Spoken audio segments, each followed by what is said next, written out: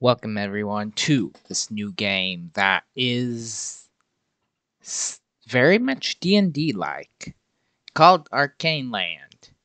I decided to check out this and hop in because so far it's really good. We're hopping magical. So this is powered by ChatGPT. I recently found out about it on Reddit, so I decided to check it out. So, character creation mode. I sense great power in you. Might I know the name that carries such potential? Yes, you shall. The mysterious gamer. Or Gamar. Gamar, since we're in magical world. Ah, mysterious name, been thinking of traveler like you. Did it just make a pun? Okay, so what race am I? What races can I be? Let's see. Of course. I got an idea. Let's be a human. A dwarf. A dwarf smithy. Right? That way, let's be like a magic smithy. Is that okay? This is powered by ChatGPT. So far, it's very unique. We're gonna be 21 or 211 years old. Whoops.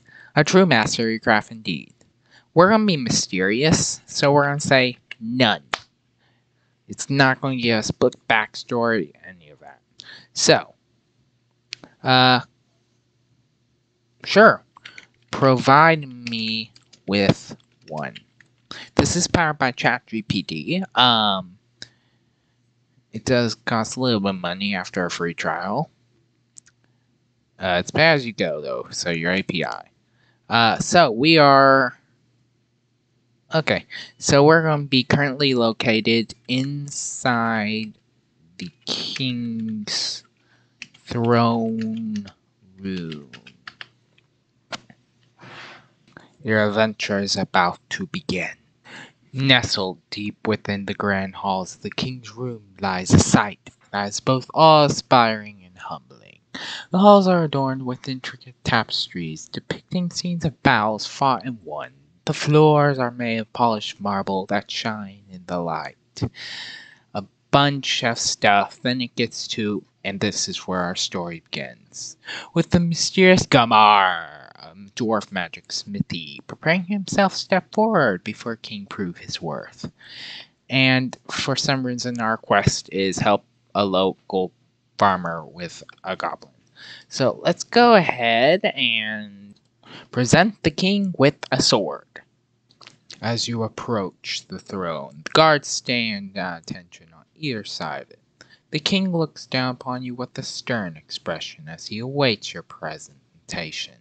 Step forward and present him with sword that took weeks to forge. It is made with rare materials found only in Arcane Land, and enchanted by your own magic. The king takes the sword into his hands, examining its craftsmanship closely before nodding approvingly. "This is an impressive piece of work," he says finally. "You have done well." He then dismisses you without further comment or reward for your efforts, but seems pleased nonetheless. So we can also tap good give me ideas. This is run by ChatGPT, so it can give you ideas of what to do. So let's go ahead and choose to head down to the local farmers market. We can do that, right? Right? You make your way down local farmers market, taking sights and sounds of Arcane Land as you go. There is filled sweet scent of fresh baked, produced, and baked goods, mingling with hints that seems to permeate everything there.